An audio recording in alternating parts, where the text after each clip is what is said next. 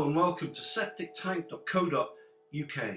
Today we're looking at the Tricel low profile sewage treatment plant, and these plants are amazing. Why? Well, for one of three reasons. Firstly, they have no internal moving parts.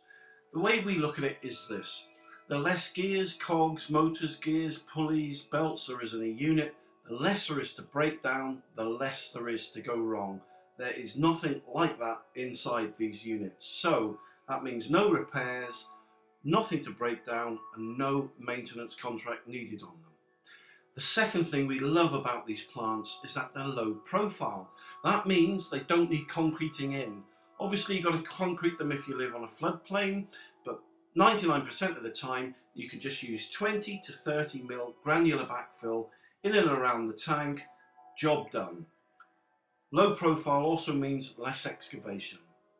The third thing we love about these treatment plants is that they've got a 3-chamber cleaning mechanism inside. What that means is they've got a primary settlement tank and 2 other chambers after that.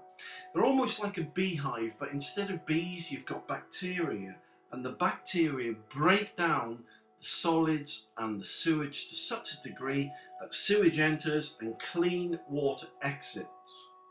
So all in all, we love these treatment plants. They're low profile, no moving internal parts, nothing to break down, and they convert sewage into clean water.